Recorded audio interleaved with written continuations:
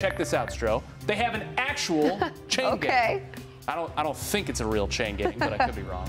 Bucks up 28-0 on Catawba Ridge, a new program, but not moving the chains in the second half. Copperheads come up with the ball. It's Caden Hager. And then Harrison Wilson, with pressure bearing down, fires to Quentin Jackson. 56 yards.